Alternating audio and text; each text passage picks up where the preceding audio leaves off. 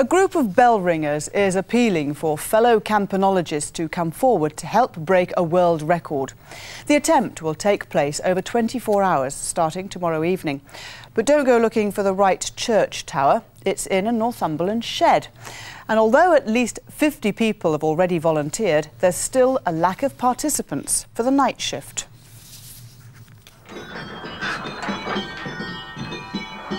It might seem rather unusual to find a set of bells in an outbuilding, but it's probably a good thing that the record attempt is taking place in the middle of the countryside, near Capheaton in Northumberland. Over the 24 hours, the bells will be ringing out 400,000 notes. The idea is to complete 33 sequences known in the bell-ringing world as quarter peals. I think tiredness will play a great part in this. I don't think any of the ringers here have rung throughout the night. And I think the early hours of the morning will be a great testing time. These bells are smaller than those found in churches, which means they can be rung more quickly. Even so, the attempt will pose quite a challenge, though some of the volunteers have previous experience of breaking bell-ringing records.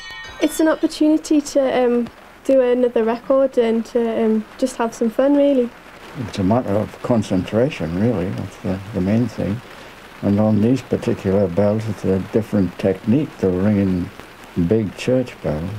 I think keep up the concentration, keep up the energy levels, have lots to drink, lots to eat, and have a good time. I think that's really important. But the record can't be won on cups of tea alone. The bell ringers could do with another 30 volunteers to help them through the night shift. Well, bell ringing is teamwork. Each person needs the person next to them to be in the right place.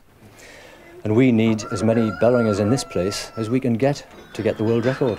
A barbecue will be offering sustenance throughout the attempt, and another form of refreshment is waiting in the wings, ready to be opened on Saturday evening. Helen Ford, North East Tonight, Northumberland. And that's it from me for now. The main news is coming your way at 6. I'll be back later in the programme with more stories. Now, though, it's back to Mike.